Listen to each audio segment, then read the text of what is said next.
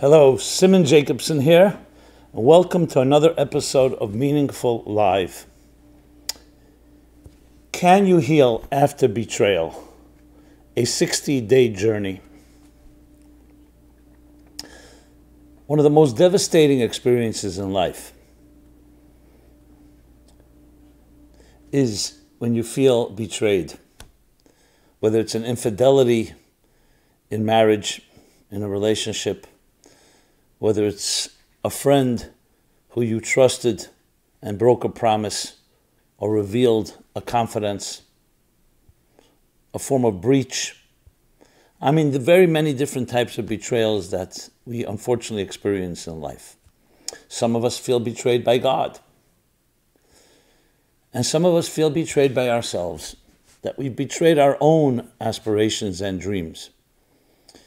However it manifests, betrayal is a schism. It's the severing of a connection. And that is always very difficult to handle. Can one actually heal from that? Can we repair? Can we improve? Can we rebuild after something was broken?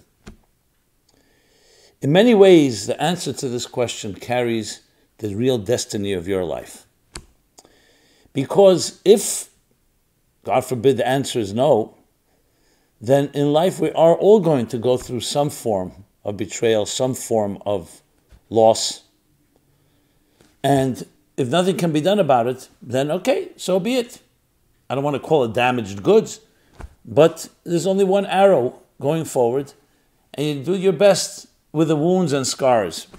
Just like, God forbid, if a person loses a part of their body, God forbid, a limb, in most cases they don't regrow. On the other hand, if one can actually build after a break, after some form of destruction, and we have the hope and the confidence that we can do so, that turns us into a completely different type of entities.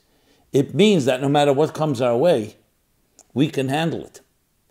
And not only can we repair, we can make it even stronger. This lies at the heart of so much of psychology and so many books and therapies and thought leaders and different schools of thought that have tackled this very question. I would like to pose it in the context of looking at things from two perspectives: the materialistic perspective and the spiritualistic perspective. In other words, when you look at things in the here and now, on a level of the material universe, time and space, we all know, is limited with its parameters. Space in its way, and time flows forward. We don't go backwards. If you look at things that way, so everything in life is temporary, everything is impermanent, and therefore the experiences we have, whether the joys or the negative things, are there for that moment, and then we either move on, but we don't have any continuum, any longer narrative.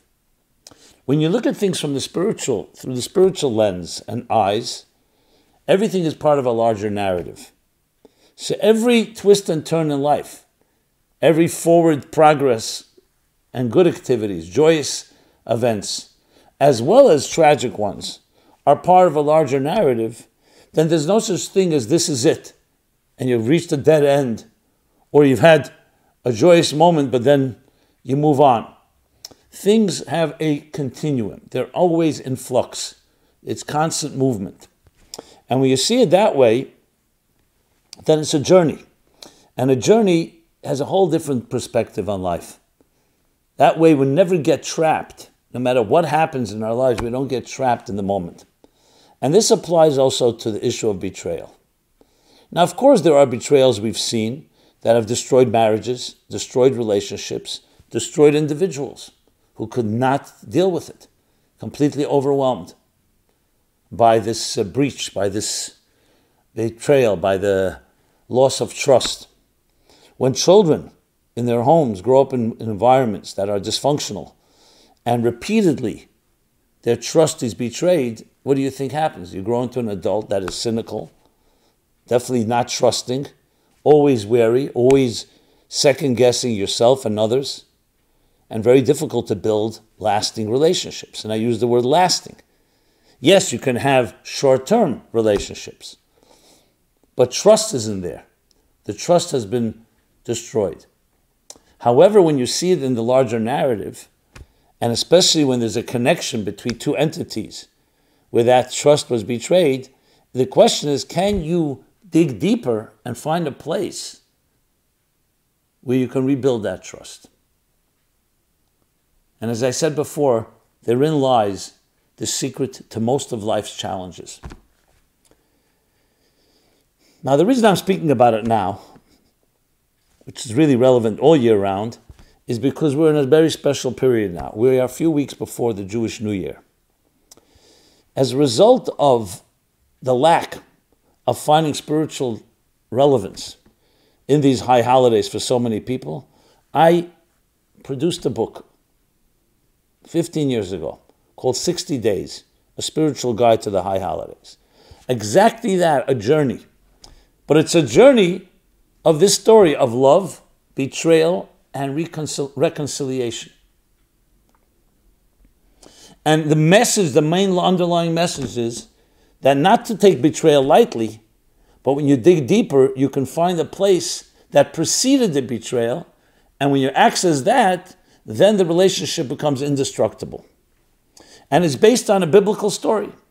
The biblical story that at Sinai, when the Jewish people received the Torah, which clearly stated in the second of the 10 Commandments, do not build false gods, do not betray me, and find another relationship outside of our sacred one.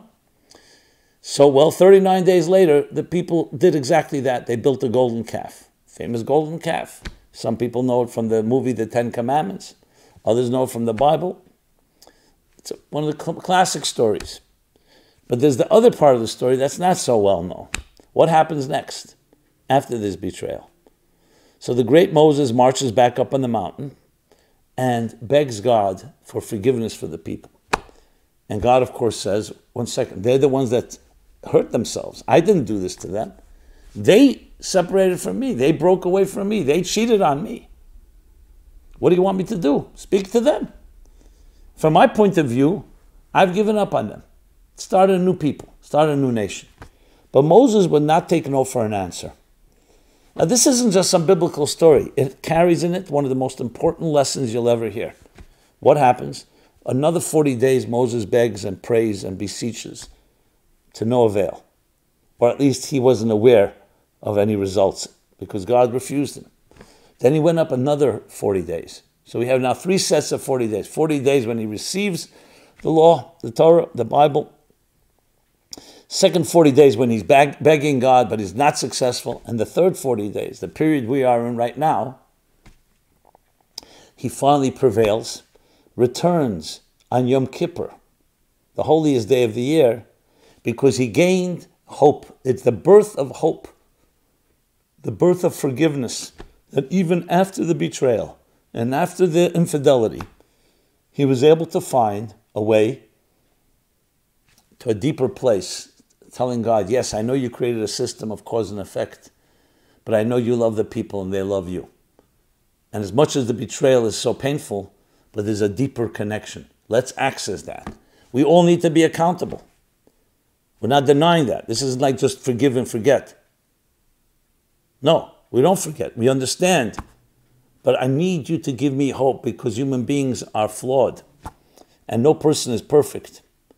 I need hope. I need to be able to say there is forgiveness in this world. But forgiveness with accountability. And God finally prevails.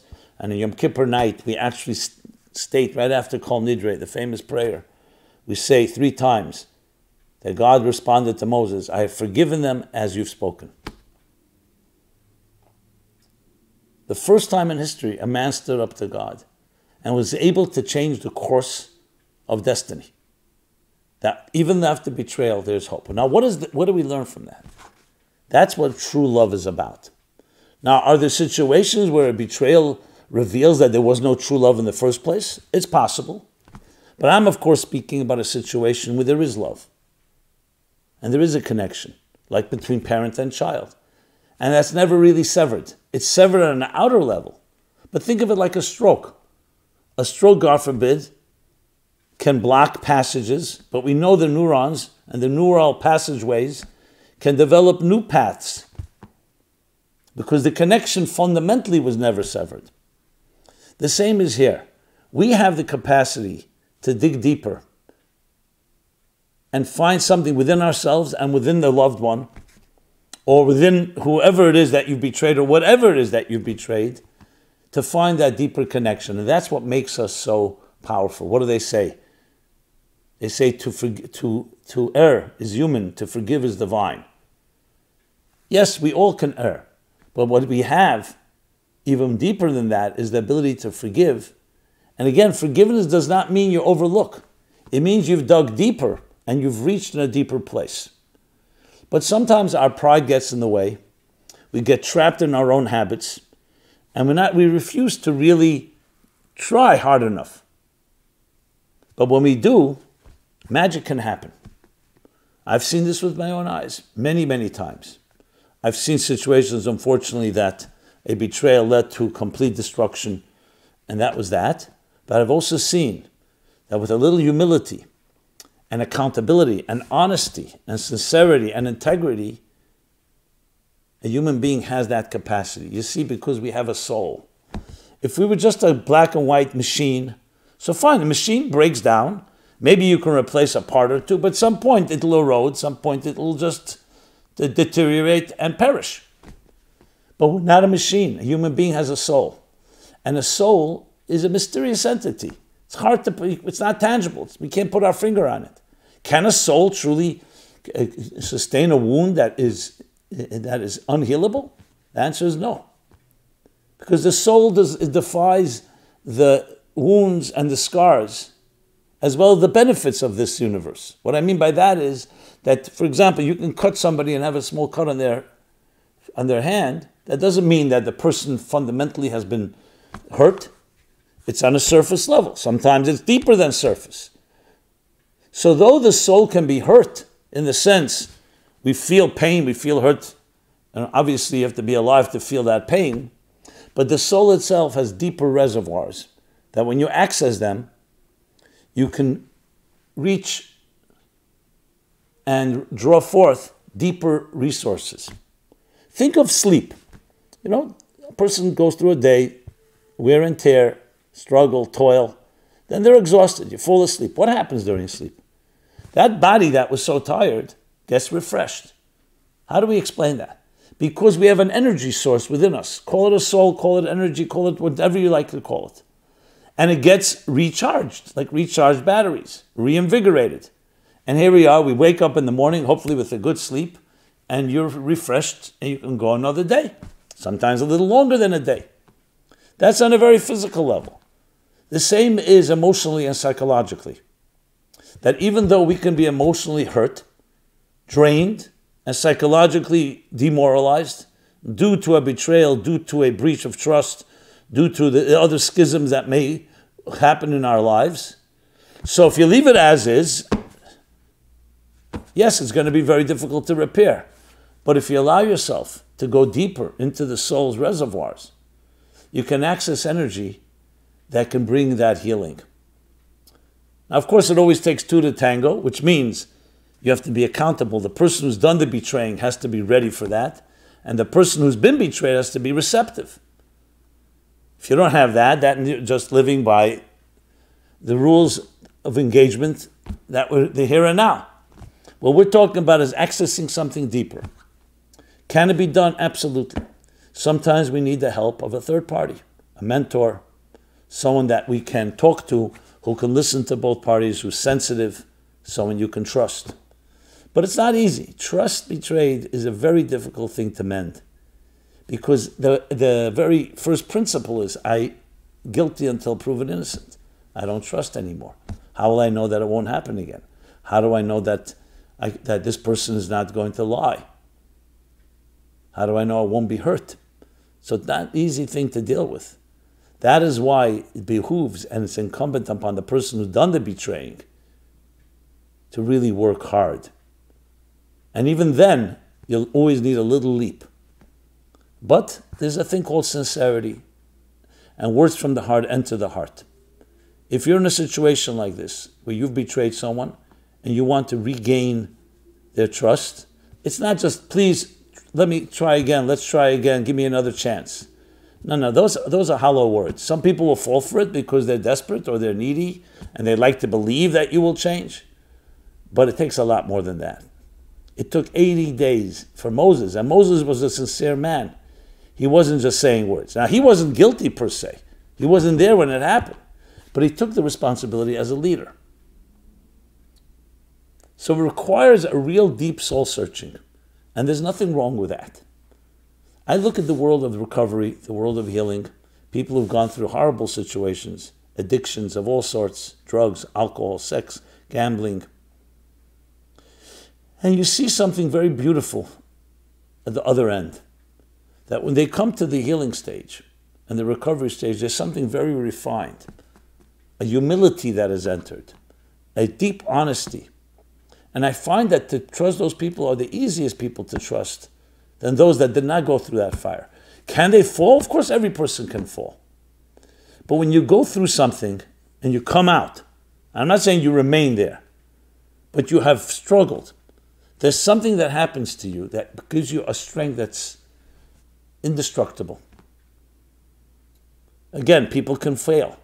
And even after Moses gained forgiveness and regained the trust after the betrayal, doesn't mean it was all over. There are plenty of other transgressions and problems. But nevertheless, a connection was made. And when you look in that person's eyes, you know we have been through something that was very painful, but we've come out. The only way out is through, and we become stronger in the process. Now, I wouldn't say this if I didn't see it with my own eyes, because I myself could be skeptical. Who says it sounds so romantic and nice, but it's absolutely doable. But that's why it's critical to have accountability. Remember, love, trust, is not built on perfection. It's built on accountability. Perfection is an illusion. Accountability means that when I make a mistake, I'll be honest and I'll be straightforward about it. Now, what gets in the way? Our own pride, our own egos, our own insecurity blocks us so often from accessing that. And we just say, give me another chance, and I just want to get what I want. You're not really ready to grow. That's why I go back to the people who've been humbled, who've hit rock bottom, and have learned to grow. There's such purity there. Now, I don't wish upon anyone to have to go through that. But whenever I speak to people like that, they always tell me, I would not want it another way. It taught me things I would not want another way. It's hard for me to understand, to be honest. But I do understand that emotionally it's hard for me to relate to, because they've come to a point of acceptance of their own very flaws, and they've seen them. When you see your ugliest side, it can be very, very difficult. But it makes you stronger because you see I can get beyond it, and I can grow through it, and I can develop relationships. When you hear those stories of reconciliation, it brings tears to your eyes. One of the reasons, because it's not so common, but it's absolutely doable. So I invite you in this journey. You could check it out online. We have 60 days. It's a book that many people follow as a journey. But we also have a daily email, and we have a podcast. And check it out. Go to meaningfullife.com. 60 days. Search for the word 60 days. A spiritual guide to the high holidays. It's a journey. So my dear friends, the journey is a really beautiful journey. But like every journey has its twists and turns, ups and downs. But above all, you know how to navigate. When you know how to navigate, no matter what comes your way, whatever storm will come your way, one that you've created or one that was created by someone else, that's imposed upon you, nothing can stop us. Just a matter of navigating. Like a good swimmer, sometimes you go forward thrust, full speed ahead, and sometimes you have to float and go with the tide. Every stage of this journey has the particular way of how to navigate through that stage. And when we navigate properly,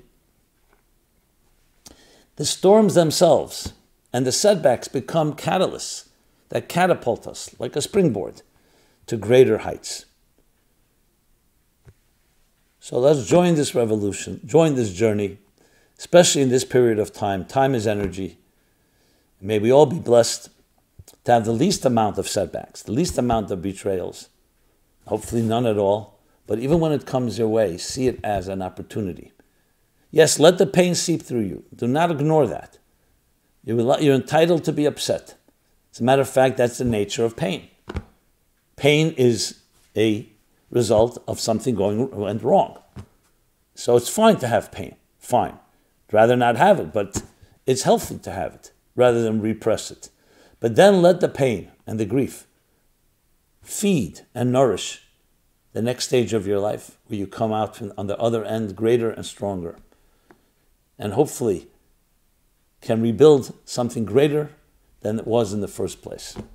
This is the story of our lives, the story of this time of the year.